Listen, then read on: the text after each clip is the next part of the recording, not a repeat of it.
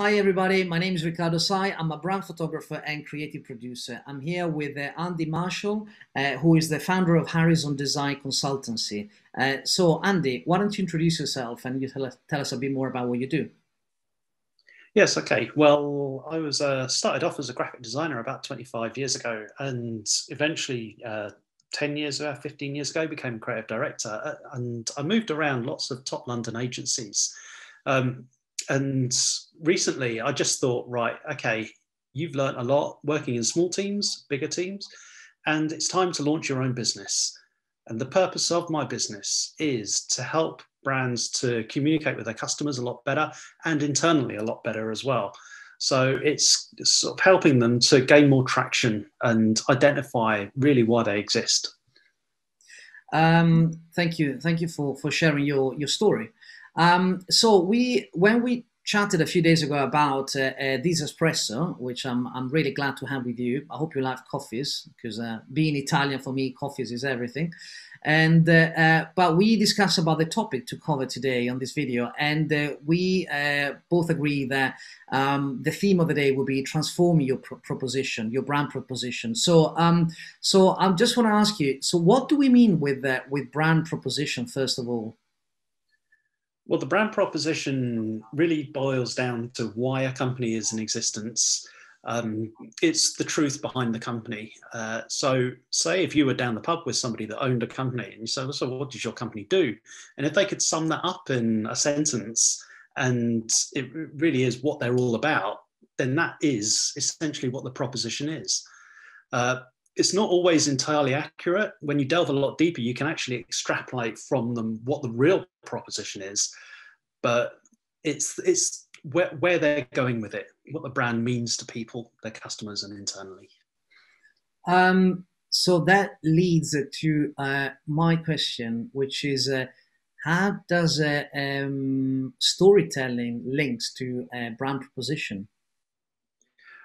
Well, that's exactly it. When you boil down to why companies are in existence in the first place, quite often it reveals something.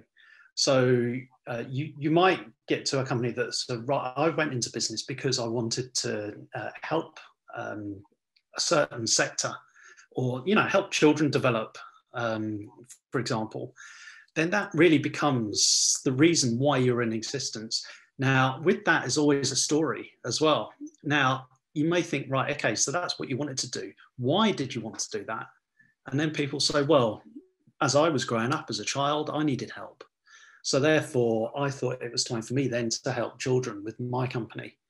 So that then illustrates that the power of the brand story, the narrative behind it, as to how you've arrived at where you are.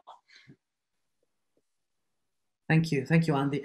So we are, well, we're still in the thick of it, but we're still in the middle of a global pandemic. And I know you've been dealing with quite a few brands really who recently who have been restructuring themselves, rebranding themselves, and trying to face this pandemic in different ways. So I just wanted to ask you more about. So how does the pandemic affected and effectively transform these brands' proposition? So, and how can a brand really transform their proposition in these current times? Well, it has to really, because we're at a time where everything is transforming. Customers are changing. People that work at companies are changing. For example, they're working more at home. There's been a real regress with people establishing what their life-work balance should all be about. And I think a company would have developed something like a company culture. And the main thing is that culture has to have changed because it's there for the people that work there as well. And when they come back, they're completely different people now. They realize that they can also work at home. They need other people to talk to. Work has become a lot more efficient as well. So it really has changed quite a lot.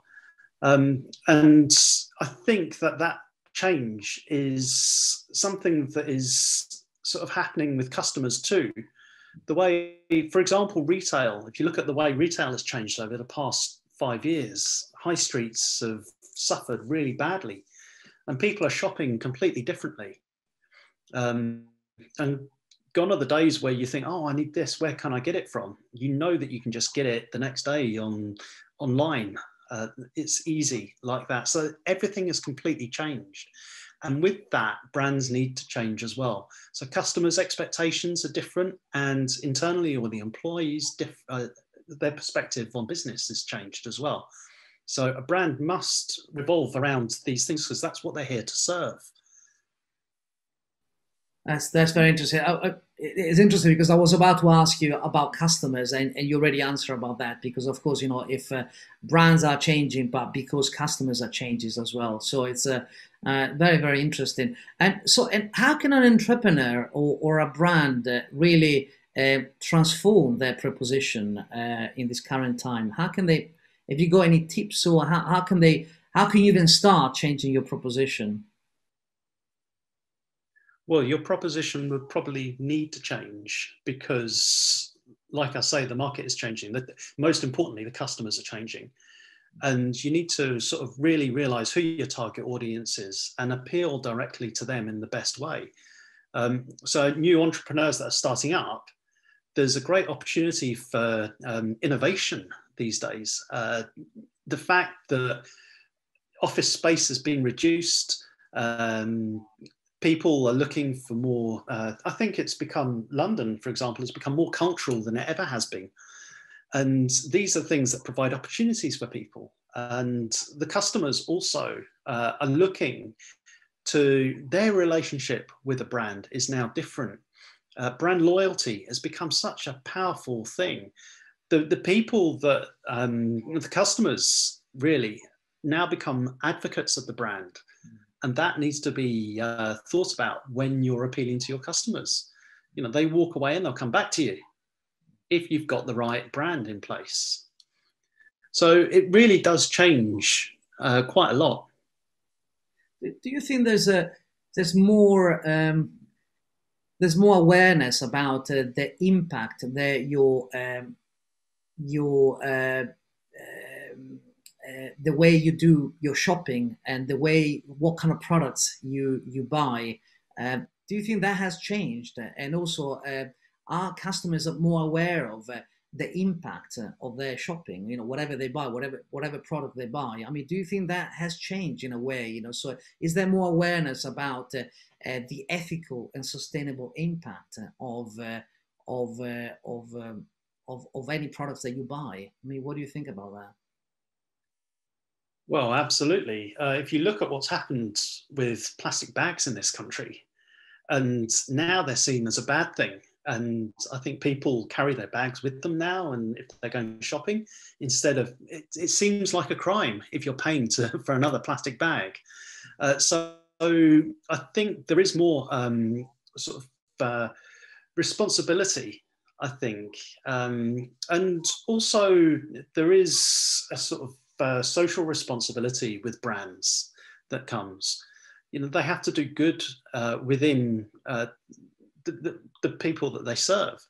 If you look at companies that don't look after their staff, they have a bad rep. I mean, just think what certain things have happened, like VW being based in China near those camps, the concentration camps that they've got. It's really damaged the brand. So there's a lot of damage can be done if you're not thinking about the long term and how it affects what your customers will perceive you as. I think brands have got a big responsibility and they become more aware of that. And I think that probably has changed during the pandemic. But I just wanted to ask you more about authenticity as well, because you talked before about you know, how to transform your proposition. I mean, do you think there's more an appetite for an authentic connection with brands? Yeah, it's definitely something that's becoming more and more relevant. I think people really care about the source of something and where it comes from. So where something is made, for example, you need to know that it's come locally, because a lot of people now are shopping locally, and they want to support their local community a lot more. So that has a lot more power. And I think there's this the truth behind brands as well really matters, because if you just have a facade for a brand that is just painted on, and people realize, oh, that's not what they're really like. When I found out about this brand, it doesn't really, they say they're all this, but they're not that. It's so damaging to the brand.